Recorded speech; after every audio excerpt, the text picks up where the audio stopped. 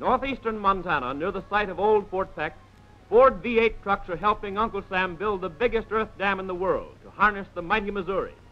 5 years hence, when the job is done, the headwaters of the most destructive tributary of the Mississippi will become a lake, almost as long as Lake Ontario. The job itself is tremendous, with promise of vast benefit to the whole Missouri Valley and the Mississippi valleys south of St. Louis. Here's a map of the big undertaking. Primarily, the project here is intended to provide a navigable channel between 8 and 9 feet in depth from Sioux City, Iowa to St. Louis. Flood control and prevention of erosion is a secondary purpose. By storing up the floodwaters, the reservoir will protect thousands of acres of fertile land now subject annually to flooding and serious erosion. This great project covers 400 square miles. It will impound sufficient surplus water for irrigation of 80,000 acres of farmland below the dam and the possibility of irrigating approximately 100,000 acres more in the valley of the Yellowstone. The construction of the dam is only one part of the job. 4 tunnels will carry the river's normal flow around the dam, and a spillway will discharge the floodwaters. Railway lines, trestles, 4 giant electric dredges, a 288-mile power line, and scores of other works. In addition, the government has built on the river bluff a model town for permanent residents. Temporary homes are provided for the families of employees serving in administrative, executive, or supervisory capacity of both the government and contractors. The first major job in the construction of the dam was the preparation of the foundation. The river valley has a bed of glacial sand and gravel, overlaid with a deposit of gumbo from 5 to 40 feet in thickness. Before the dam could be started, engineers ordered this 4 million cubic yard layer of treacherous soil stripped off right down to the sand to prevent danger of slippage between the fill and the original soil, and to facilitate drainage at the lower edge of the dam. Here you see this huge stripping contract underway, one of the fastest and most efficient earth-moving jobs on record. Huge elevating graders accomplish the task at record speed. Watch this big elevating grader at work. Its sharp revolving plow clips off a half-mile slice of the rich earth, lifts it with the moving belt, and dumps it into the Ford V8 truck alongside. Never before has man devised a faster, more efficient method of earth removal. This is mass production with a vengeance. 30 trucks to each elevating grader, loading and hauling, really geared to cut costs to the bone. All day long, these Ford V8 trucks are being loaded, and then off they go 1.5 miles over the soft sand and gumbo, sometimes through blinding dust, with a load of more than 4 tons. And here we are at the spoils dump, where the trucks unload, backing right to the edge of the dump. No time lost there, and over it goes. Every one of these loads makes a 3-mile round trip in 12 minutes, 5 trips an hour, 30 trips every 6-hour shift. These Ford V8s have to perform day in and day out under grueling conditions, and they do. And here's a fact that's evident in every one of these scenes. Without adequate transportation, this huge construction job would be impossible. Both the government and private contractors are relying upon the motor truck for the bulk of the transportation requirements. And the significant point of the whole story is this: the majority of these trucks engaged both by the Army engineers and by the private contractors are Ford V8s. It's hard to visualize a job as big as this one, but listen to some of these facts and figures in the plans of the government engineers.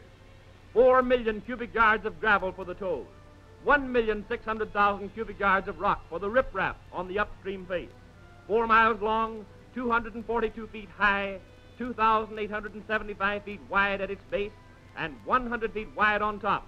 100 million cubic yards of earth to form the Great Embankment, or nearly half of all the earth excavated to build the Panama Canal. Here we are on the river bluff. A mechanical shovel is cutting down the slope, another proving ground for the Ford V8 truck.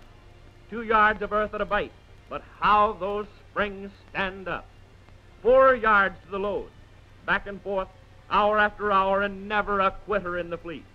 Now and again you can see why this job is a test of power and dependability, and the Ford V8s come through with flying colors. There's a drag line at work, stripping the gumbo from the slopes where the abutments of the dam will rest. 2 more yards of gumbo swing through the air, and another truck is loaded. Heavy loads and heavy going, but back of every haul, under the foot of every driver, is that most important fact, power, which is getting the big job done on time and right.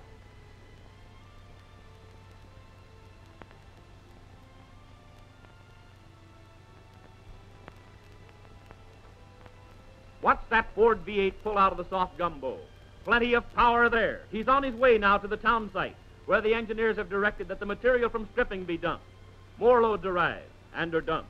Grading operation, town of Fort Peck. See those clouds of dust? You know what that can do to a motor. These trucks are working under almost impossible conditions, but oil bath air cleaners protect these V8 engines. They're built to take it and like it, so they go right on performing on the job. And here's another phase of the big undertaking, laying asphalt roads in the government town of Fort Peck. Gravel and sand are hauled to the mixer. The mixture is conveyed to the spreaders. This is to be a model town with modern homes heated by natural gas, lighted by electricity, with stores, theaters, and every modern convenience, and a network of modern streets. Just make it a point to come through this place in a few years' time, and you'll have your eyes open. But here and now, wherever there's work to be done, you'll find the Ford V8, hauling water for mixing the concrete foundations of transmission lines, attending to the 1,001 important parts of an enterprise which depends upon speed, service, and the ability to stand the test. You'll find them carting away the butts of the great piles which have been driven to build the railway trestles. This load is destined for a rancher 6 miles away across the prairie, a 5-ton load.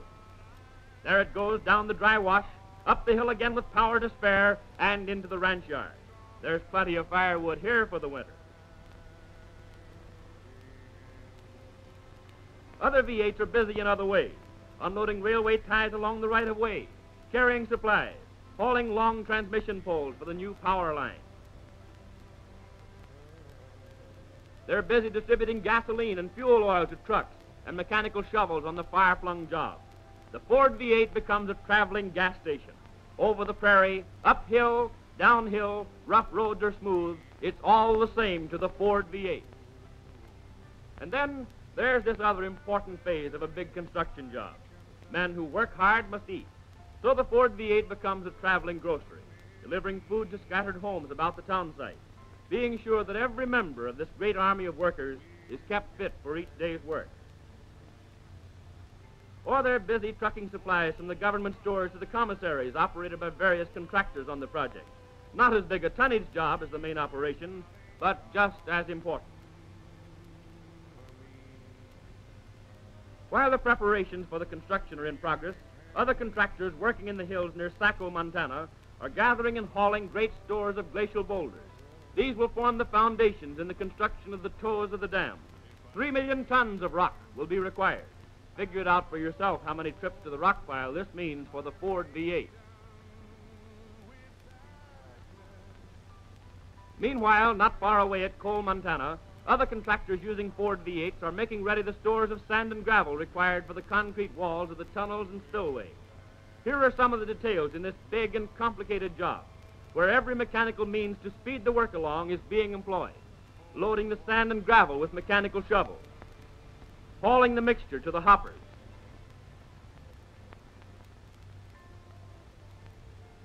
carried by conveyors to the graders. Separators and washers are all parts of the process. Then again by conveyors to the hoppers where the sand and gravel ready to use is dumped into trucks. From here, hauled to the storage bins, it'll be shipped by railroad to the site as needed. And so here in northeastern Montana, we can see just another of the many striking examples of history in the making, in which again, Ford V8s are doing a great job, doing it for Uncle Sam and for the millions whose fortunes are bound up in the development of the great Missouri River.